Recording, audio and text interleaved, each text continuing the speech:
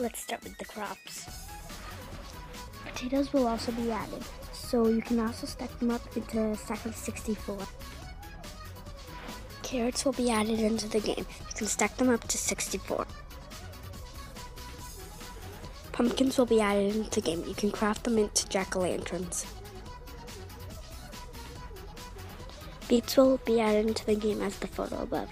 You can make them into things like beet soup, I think it's called. Grass types will be added into the game, so all the types above will be added.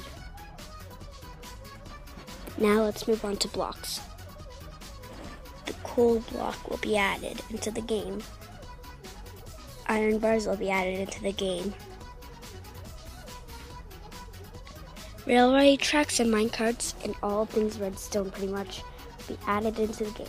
So the things that you will see from now until clocks, I believe, will be added into the game, like compasses and stuff like that.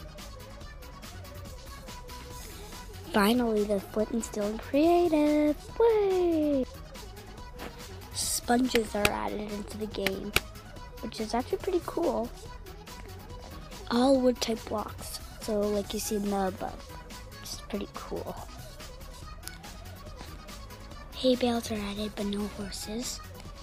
Stone fences and mossy cobblestone fences are added.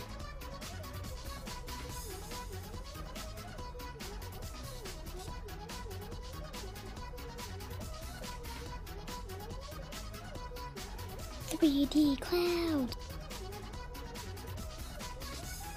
They say the water texture has been changed.